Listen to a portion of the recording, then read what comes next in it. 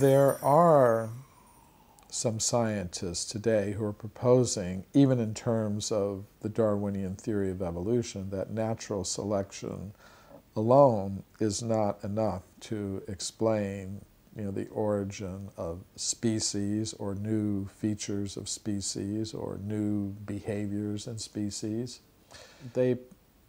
What they're proposing is that natural selection can only, operate on the existing varieties within a population of animals. It cannot actually produce new varieties on its own.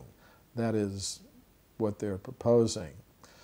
So I think that's a healthy development in the world of science. Of course, I would go further than many of them are prepared to go in proposing that there is a supreme intelligence that is responsible for the complex structures and behaviors that we perceive in organisms, that these things are designed rather than produced by some random natural process, whether influenced by natural selection or not.